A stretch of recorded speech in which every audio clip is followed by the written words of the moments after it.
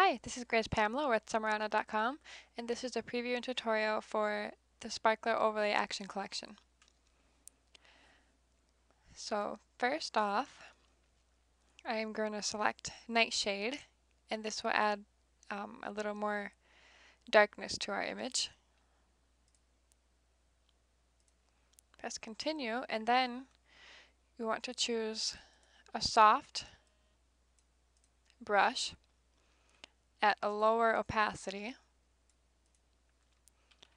That way you can take some of the darkness off of her face.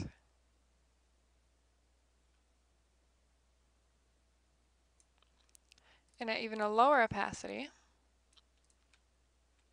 with a bigger brush, you can kind of take it off all around so it's not as dark. Next, you can click Sparkler Nights, and this will add a little more depth. Again, the same thing.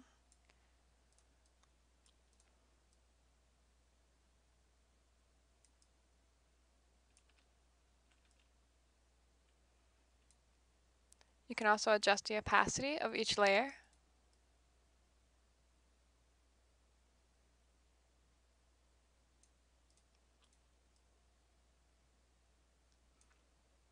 And you can add as many Sparkler Nights or Nightshade layers as you'd like to maximize each effect.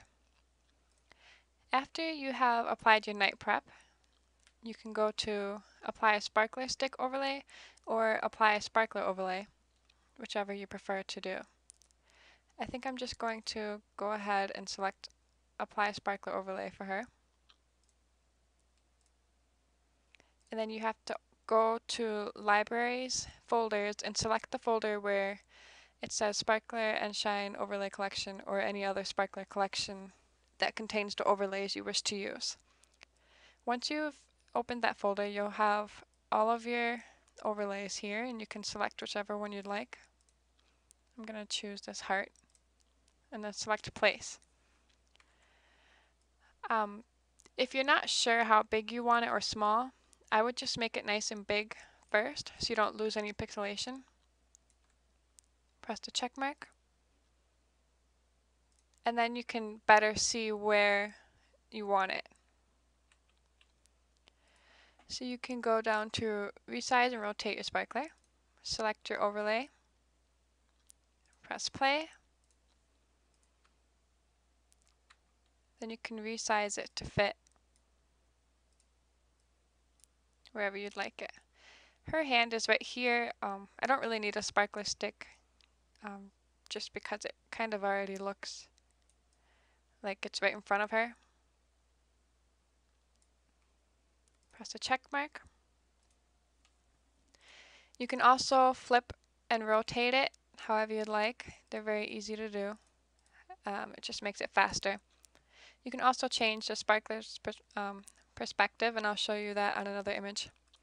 And then you can go down to the sparkler editor. You can change the sparkler stick color. I'll show you that one. You can simmer it down and shine it a little brighter.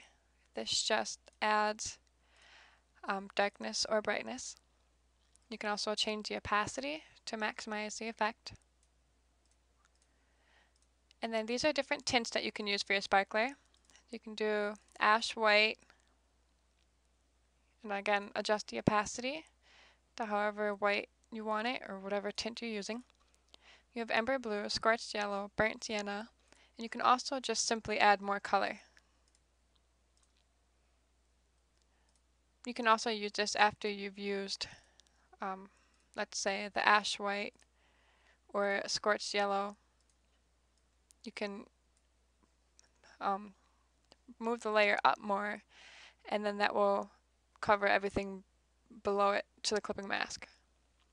So if you're, here, let's see, let me add Scorched Yellow.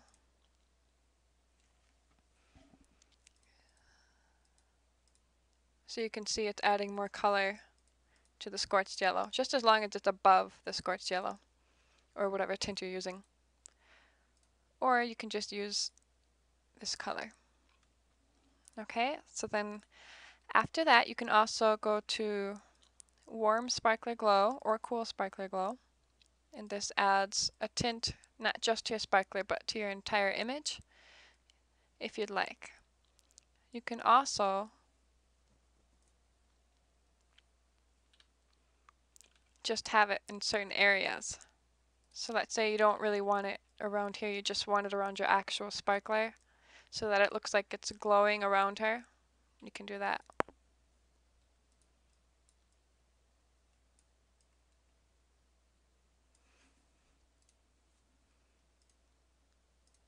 You can also blur your sparkler, and this might be more accurate for the smaller sparkles around, let's say, a wedding. You might want some of them blurred.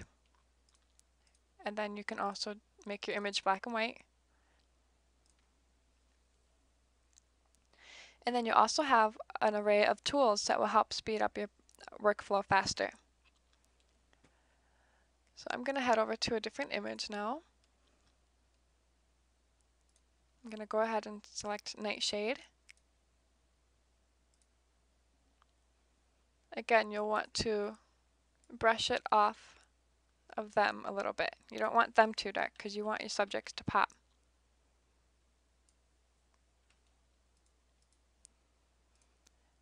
Sparkler Nights. Same thing.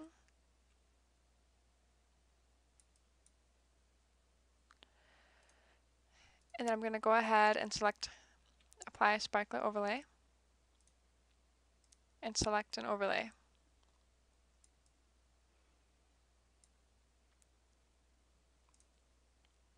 I'm going to show you how to use this overlay. When you're resizing your overlay, you should hold down the Shift key on your keyboard as you're dragging it, or select the link up here, and then that will do it for you. Otherwise, if you don't, and you try dragging it, it'll distort it.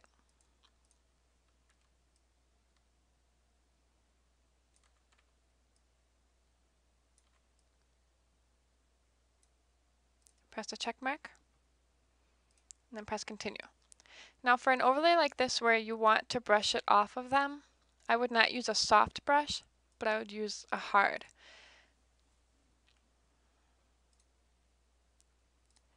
You can go ahead and zoom in and you can start brushing it off of them. Now actually, you're going to want to figure out how this works first. So I'm going to say this is in front, back, front, back, front, back, front. So you're going to want to just take it off that way. So front, back, make sure your opacity is at 100%. And you can zoom in if you'd like. I'm just going to do it really quick so you can see.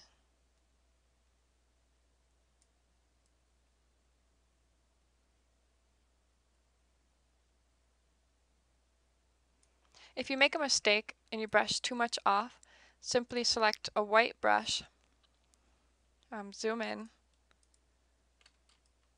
and you can paint it right back.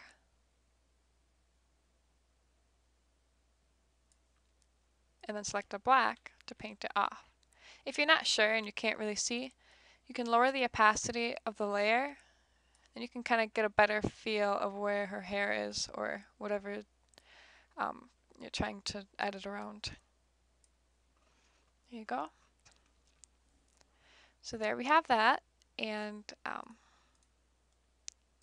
add some sparkler glow. Now this actually, I'm glad this happened because you might freak out and wonder, it's broken, but it's really not. The only reason why I have put this in here is to be safe when you're adding edits, which is up here, which I did not add. It might try to add to the clipping mask, to the sparkler. Now this is an entire image action, so I just selected this so that I could bring it to the front and make sure it's not clipped to any clipping mask at all. So just press continue and you're good to go. Again, you can adjust the opacity for varying effects.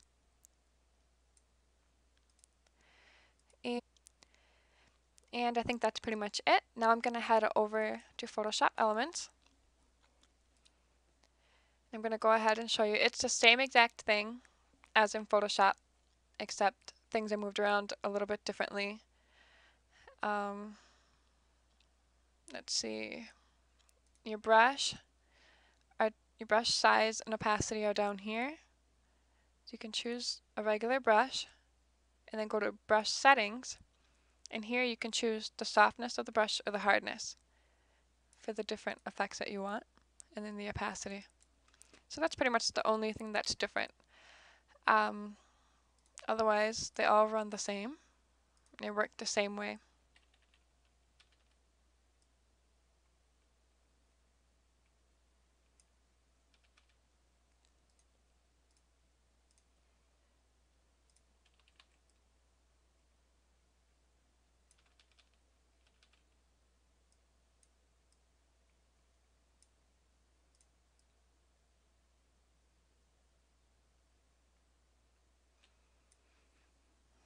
Okay.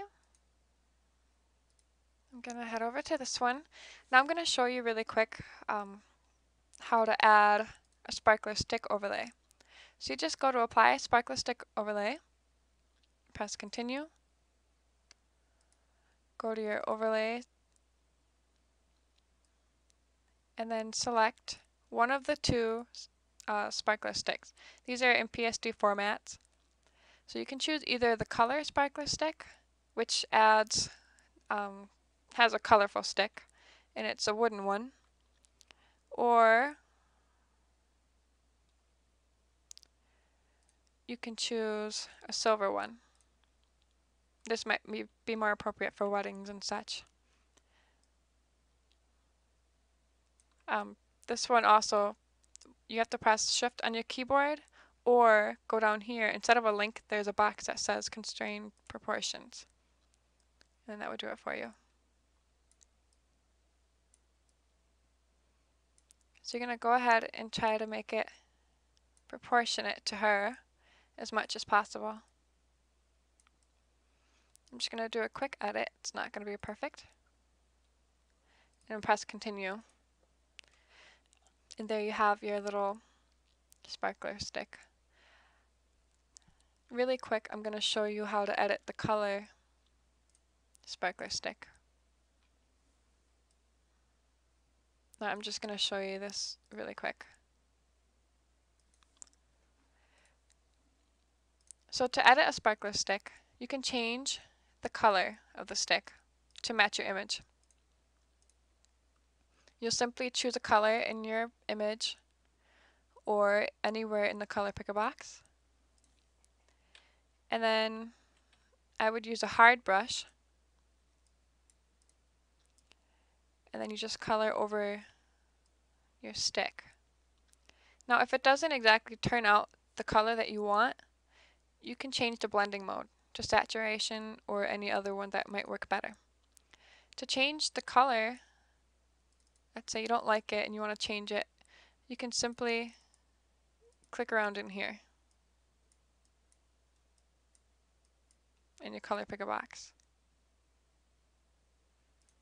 and press OK, and that's how you do that. If you want to make it darker so that it has more contrast, you can go to simmer down, make sure you click your actual stick, press continue, and then you can make it darker so that it matches your image more. And that's how you edit the sparkler sticks.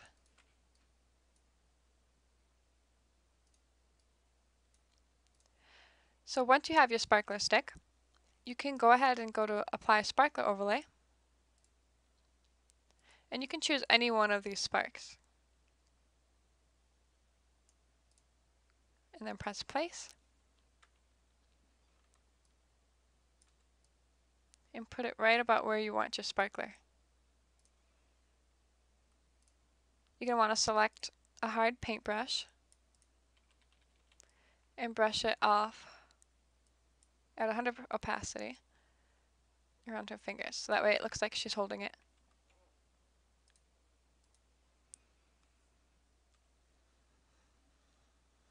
You can also make this darker so that it fits in more with the image. And you can also make your sparkler a little darker.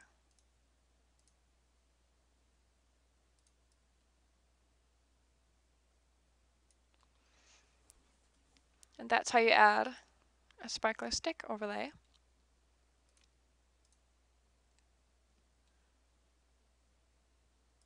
Another thing that I wanted to show you,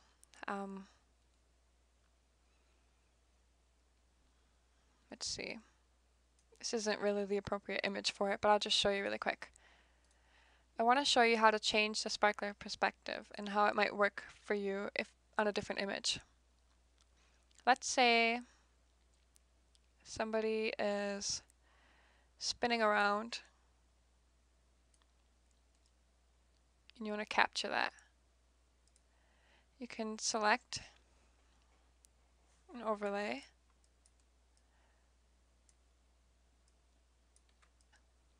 and you can go to change sparkler perspective. Make sure overlay is clicked and press play. Here you can play around with it so that it can match the action that they're doing.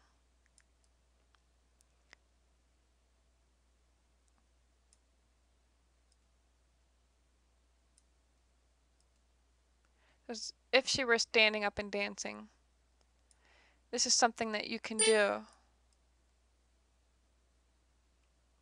to make it look like it's in motion.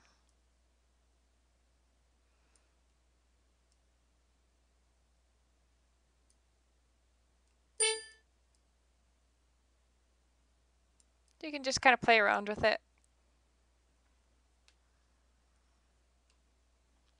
And then press the check mark. And then you're going to want to erase it off of her. Some parts of it, not all of it.